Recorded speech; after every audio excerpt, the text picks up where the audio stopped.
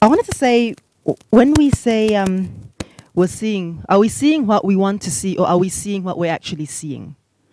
And I say this because none of us are a blank page. There's absolutely nothing wrong with a normative or subjective opinion of what is social justice, what is democracy, what is or is not pro-poor, from whatever angle. I don't think that there's anything particularly wrong with that.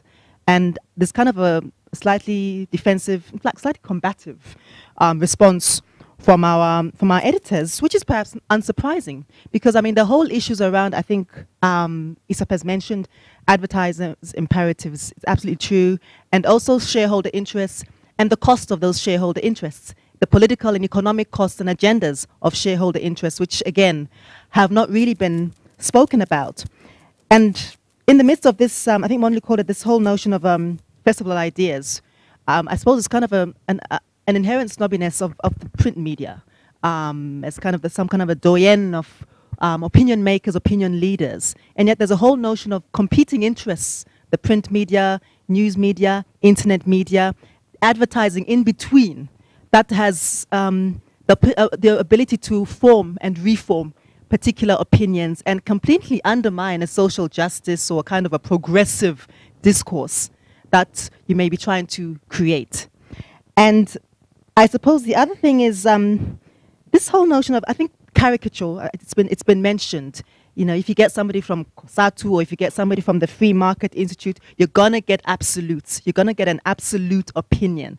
And I suppose since we're talking about reporting on the economy, you're gonna get a definite opinion. Interest rates, you can't link interest to this, that, or the other. Inflation is this, that, or the other, and all of this stuff. And notwithstanding Haroon's important comments about the need for rigorous statistical data and to interrogate that data, I'm not getting the sense that news media is actually giving us the space and is giving us the tools to interrogate that data.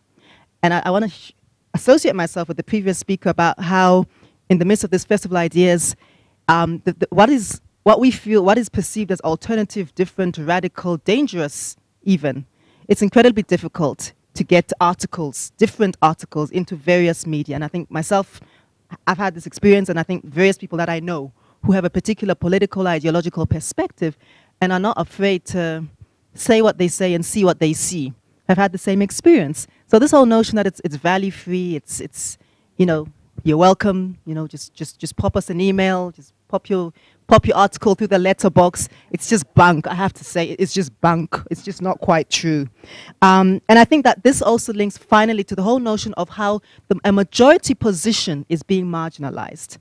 And we all, you know, I think a lot of us people here are seen as an alternative, this fringe left. We used to be called ultra left 10 years ago. I don't know what we're being called now. But this whole ultra left, fringe left perspective of things.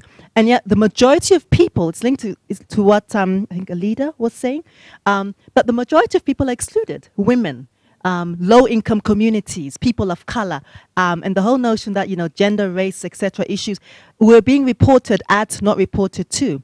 I listened to 3 different conversations. Unfortunately, I participated in 2 of them on BE and what it is and is not doing. Horrible stuff, really prosaic, cheesy, same old stuff with the usual suspects.